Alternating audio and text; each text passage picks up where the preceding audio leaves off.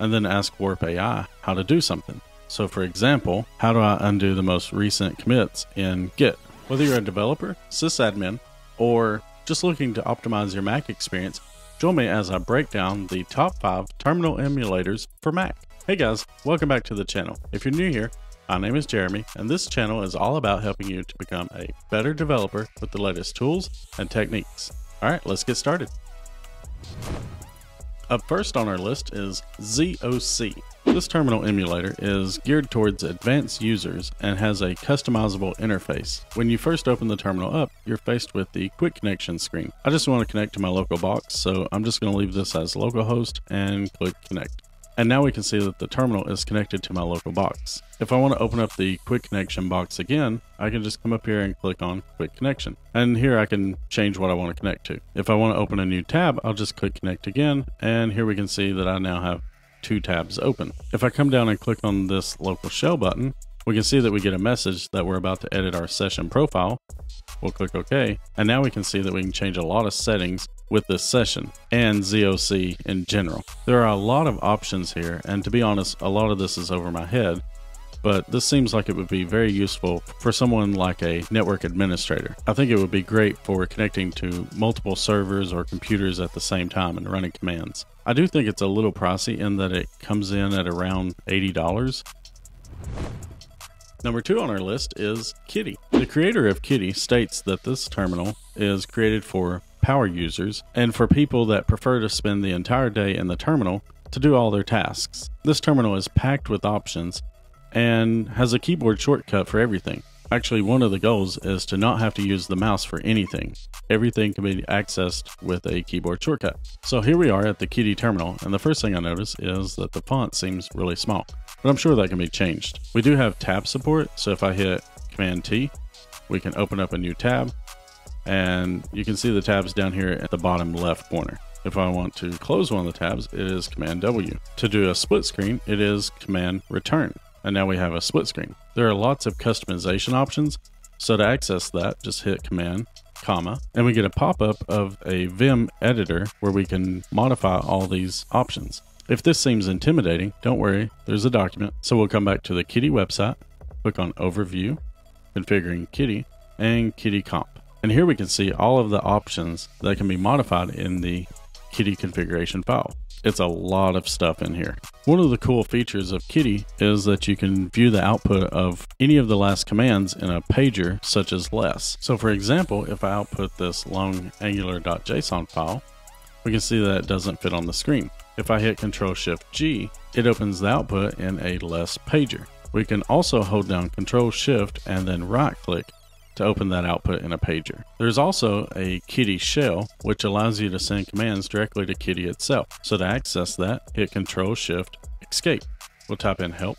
And here are the list of commands that you can send to Kitty itself. There's quite a bit of stuff in here as well. More functionality can be added to Kitty by writing what's called kittens. So for example, one of the kittens that comes with Kitty is called iCat, which allows you to view images and GIFs right in the terminal. So let's see that in action.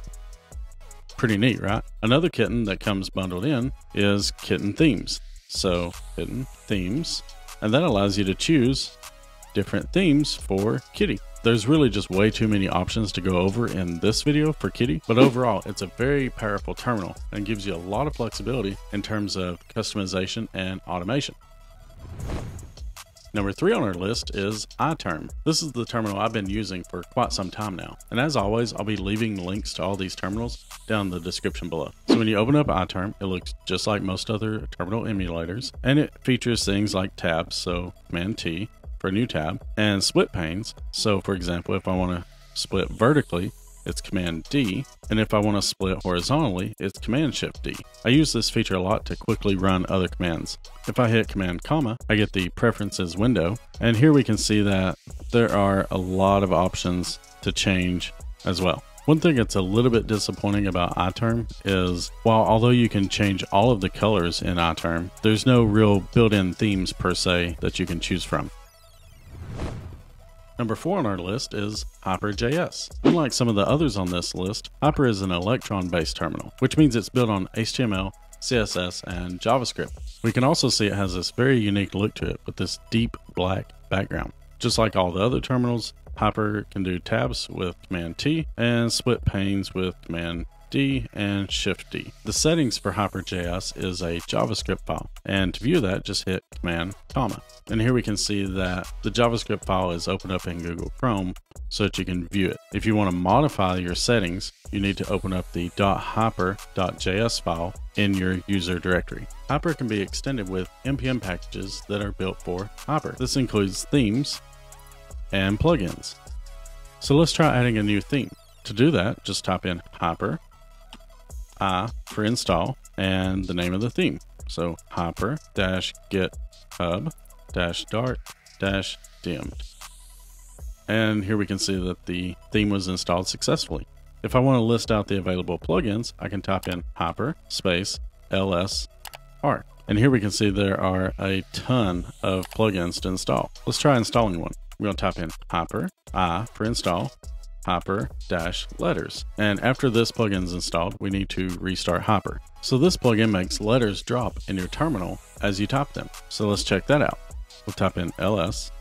Pretty cool, right? There are other more useful plugins that you can install as well. And last on our list is Warp.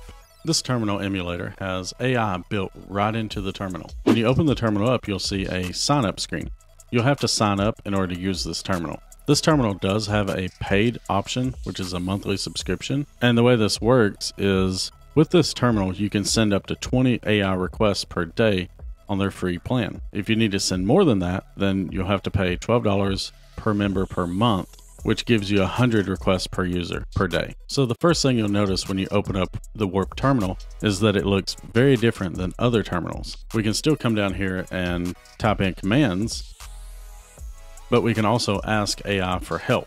One of the ways to use this is come up and hit the Warp AI or hit Control Space and then ask Warp AI how to do something. So for example, how do I undo the most recent commits in Git, or write a script to connect to an AWS EC2 instance? I'm just going to do something really simple here and say, how do I create a new directory?